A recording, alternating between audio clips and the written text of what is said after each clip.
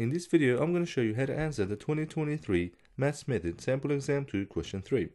We've got the area between the curve y and the x-axis on the interval where x is from 0 to 4 has been approximated using the trapezium rule as shown in the graph below.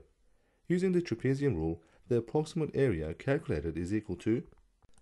The trapezium rule is this, where the values of a and b are the endpoints of the interval, and so the value of a is going to be 0, the value of b is going to be 4. The value of n is going to be the number of trapeziums we have, and so this is also going to be 4. x0 is going to be the starting point, and so this is going to be x0. We can see the width of each of these trapeziums is 1 unit, and so this is going to be x1, x2, x3, and x4. From here, all we need to do is sub all these values into the formula to work out the area.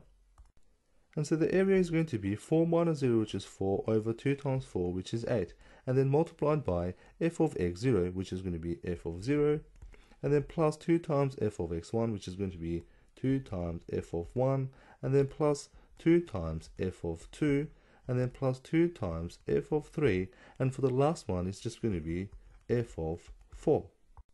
Now we need to use the calculator to work out these values, and so first we'll need to define the function y as f of x.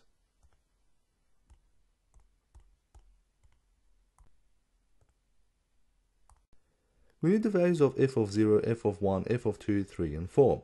Now the fastest way to do this is to say f of x, and then given that x is equal to, and then curly brackets, 0, 1, 2, 3, and 4. All separated by a comma. And we want the three middle numbers to be multiplied by 2.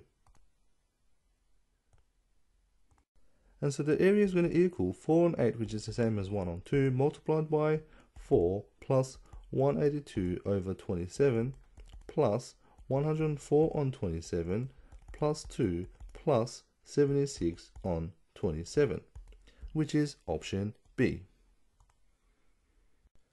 Now if you guys want to practice and learn more exam style questions similar to this one, then join the Maths Methods Club, where you can group past Maths Methods exam questions by topic.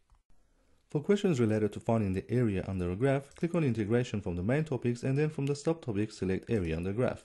Go to Question Type, select Multiple Choice, and then click on Filter. This is then going to instantly group all the past Maths Methods exam questions related to finding the area under a graph in the multiple choice section of the exams. There's quite a few questions there.